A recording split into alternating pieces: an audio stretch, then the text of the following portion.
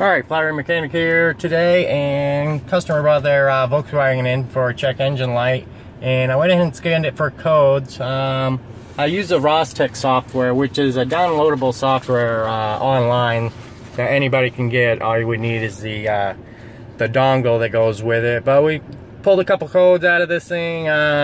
We got the factory code here. Let's see. We got the factory code number here and the generic OBD2, which would be a P119A.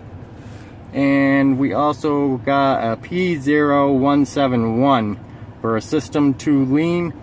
And the P119A is for fuel pressure sensor. Alright, so I went ahead and I've ran into this issue before on these Volkswagen TSI engines. It's starting to be what appears to be a pretty common failure, and I'm going to go into exactly what that is at the end of the video here. I'm going to show you how I test for it and tell you what needs to be done to repair it.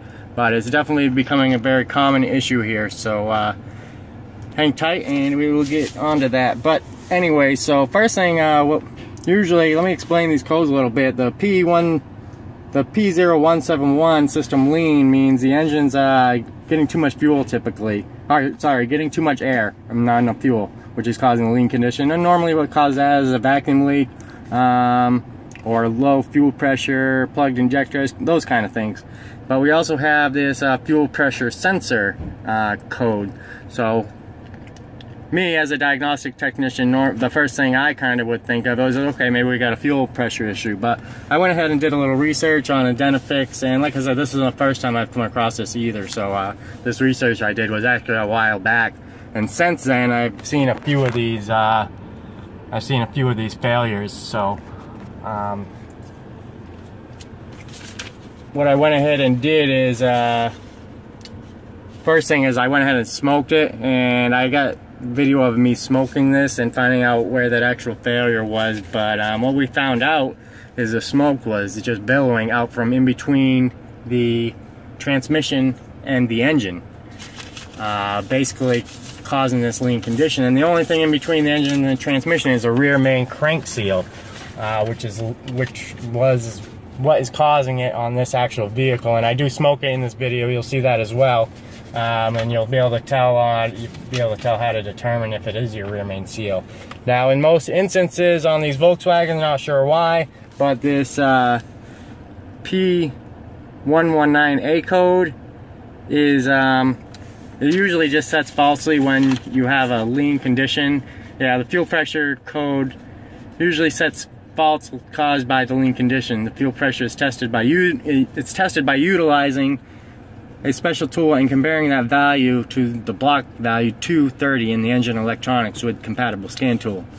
But so what I actually going to do before I smoke this thing is I got my generic scan tool hooked up. Like I said, I checked this with the Rostec or the VCDS, the downloadable Volkswagen scan tool.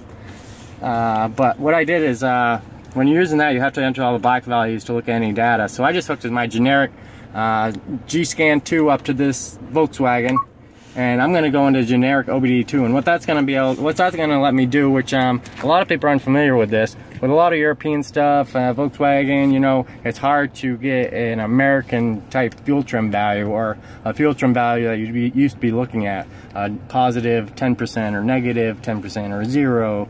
So by going into generic OBD2 function, and just looking at the data here, we should be able to pull up our fuel trim. And sure enough, you can see here we got short-term fuel trim and long-term fuel trim. And the reason I want to look at this is just to before I waste time smoking this and checking for leaks, I just want to verify this engine is actually running lean at this time.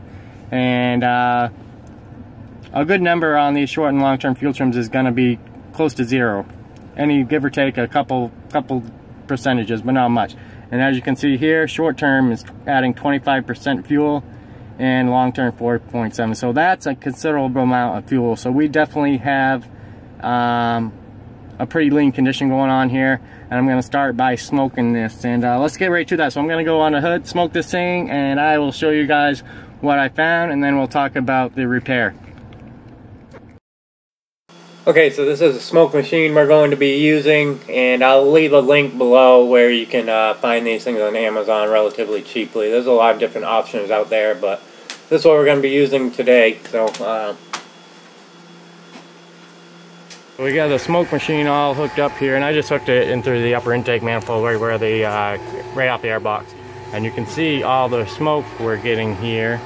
Hard to identify from up top, but let me go ahead and get this thing up in the air. And we'll take another look.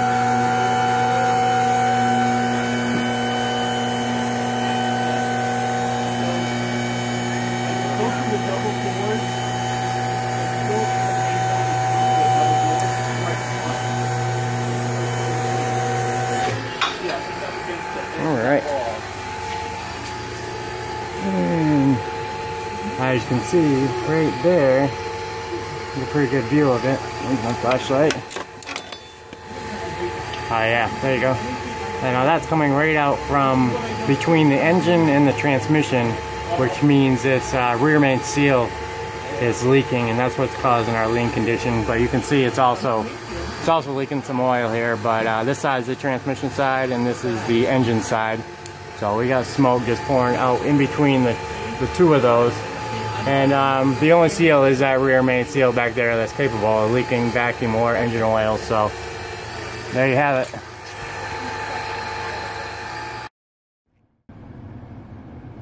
Okay, so obviously you can see there we definitely have a rear main seal problem that is causing our lean condition. And I've actually seen these things come in where they've totally failed and they dump oil all over the place. This car has happened at 125,000 miles. But also, another thing, if you own a Volkswagen with one of these TSI motors, you're probably going to want to, as a regular maintenance thing, and beware of that the crankcase pressure regulating valve can fail and cause excess crankcase pressure. And if it does, it has the capability of blowing out that rear main seal. So if you haven't replaced that, or you were not familiar with it, it bolts right on top of the valve cover gasket, and I'll roll some footage of that too here in a second. But it bolts right on top of the valve cover gasket, and I would, just because of the high failure rate of these things, and when they do fail, it could potentially lead to a very expensive repair. I recommend replacing them every 20,000 miles. And if you're doing a rear main seal in one of these 2-liter TSI Volkswagen motors, I would highly recommend replacing that when you do the rear main seal as well. Okay, and this is our crankcase pressure regulating valve, which is usually the most common cause for these rear main seals to go. These PCV valves, some will call it, they will fail and cause excess pressure in the crankcase, blowing that rear main seal out. It can just save a lot of headache and a lot of money in the future. But that's gonna about do it for this video. I hope it was helpful. If you guys have any questions, leave them in the comments below. I will answer them to the best of my ability. I just wanted to do this video on this P0171 on these Volkswagens because the rear main seals seem to be becoming a very common occurrence on these things. But appreciate you guys for watching. Be sure to hit the thumbs up button and subscribe to the Flat Rate Mechanic. Till next time.